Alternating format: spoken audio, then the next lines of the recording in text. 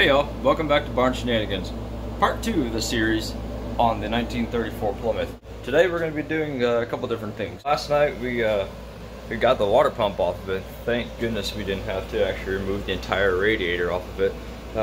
My buddy Colin, he put the new fuel pump on there, and then I removed the old brake master cylinder and tore it apart. It's trashed. So thankfully I was able to order a new one, and I believe the box actually showed up today. So this evening's objective is going to be getting this car out. We're going to take it up next to the house where I have a water hose. I'm going to try to flush out some of that cooling system in there, and hopefully we can put the new water pump on. I think that's supposed to be in tomorrow. I really hope it is, because I really want to take this car to the show, but we'll see. We'll take it one step at a time. So we'll check to see if the new master cylinder came in, and then if it did, we're going to put it on tonight. But first, let's get this car out, and let's go flush this block out. Colin is not here this evening, so it's just me. So we're going to have to try to figure out how to get this car from here all the way to the front of the house. I think we're going to try to use my tractor and slowly push it up there.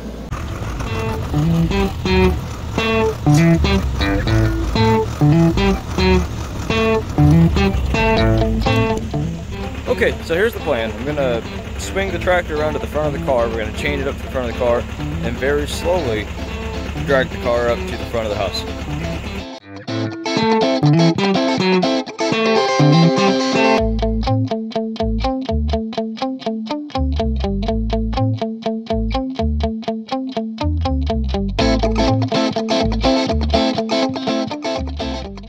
That was fun. So now we're going to put some water in this thing and try to flush out the block. We're going to try to flush out that this radiator a little bit too.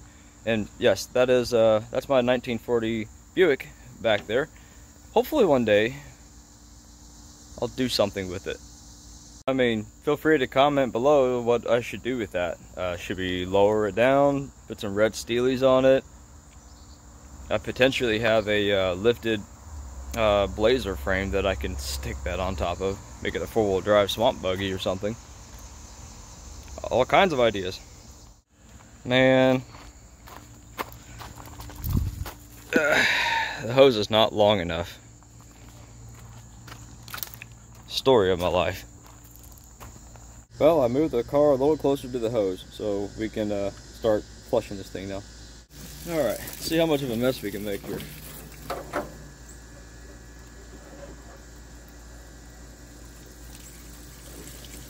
Oh, that's pretty nasty. I want to keep going until that liquid is at least kind of clear.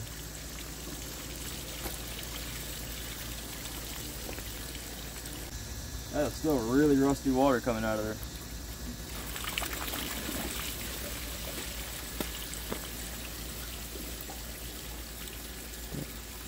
She's a little dirty. Okay, so I've still been at this thing for about 15-20 minutes. I've been going back and forth. I put some soap inside there, and then we're going to apply some pressure to it and see if we can get any more trash out of it. That's really what you want to see, is just clear water coming out of it, but I don't have a whole lot of pressure on it. So let's put some pressure on it, and cap that end off. Watch that hose. As she fills up, let's see if it's still dirty or not.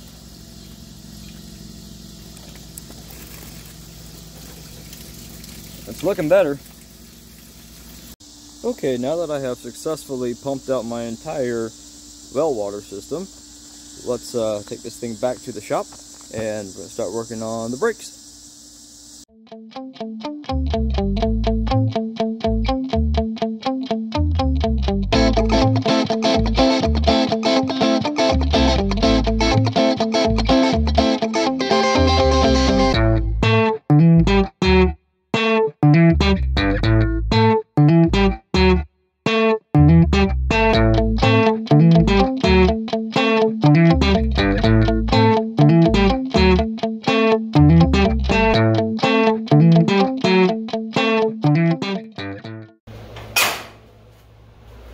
Back inside.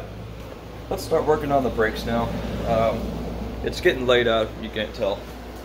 So I'm probably not going to get them all the way done tonight. I'd like to get at least the fittings and other miscellaneous pieces off the old one onto the new master cylinder. And it'd be really cool if we can get this onto the car tonight. I doubt that I'm going to actually bleed them. It'll be helpful to have somebody else with me. That way they can be inside, push the pedal while I'm out here actually bleeding the brakes. But we'll see how far along we get. So sneak peek here.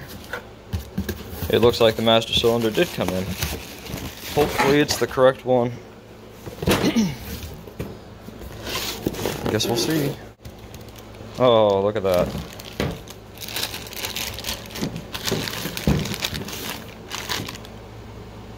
I'd say that looks like it'll fit.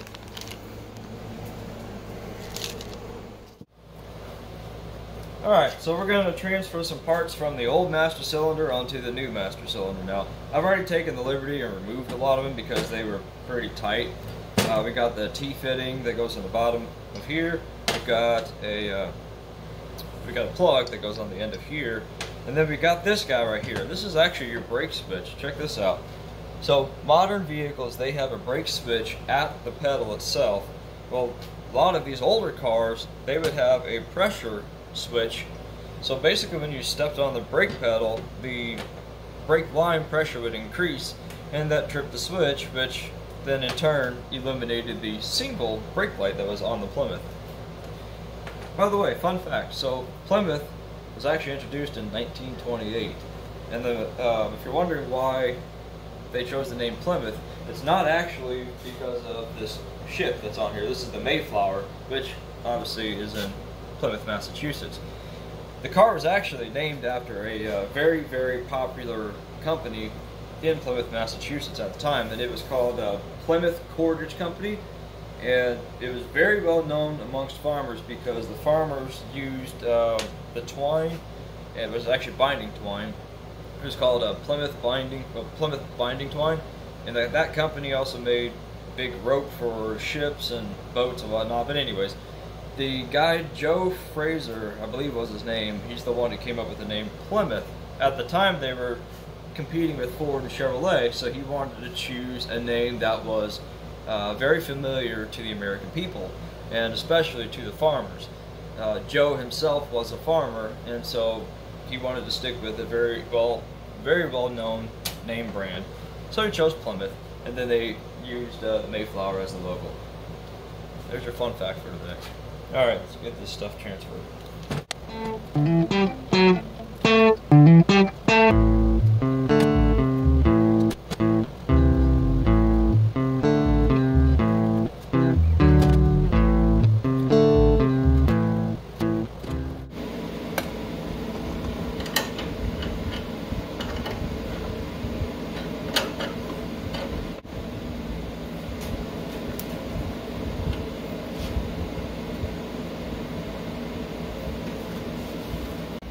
Would you look at that? She's installed. I think we made pretty good headway today. It would be really cool if we can get the brake split tomorrow. It'd be even better if the parts for the cooling system all came in tomorrow. We could button all that up. That'd be great. But that wraps that up for today. You ready to go inside? Alright. Well, thanks for hanging out with me, guys. Stick around for part 3, because we will continue on this Plymouth. Oh, I'm going inside. Don't just count the days, make the days count. Guys, have a good night. Come on, girl. Where are you? Oh, there she is. See you later.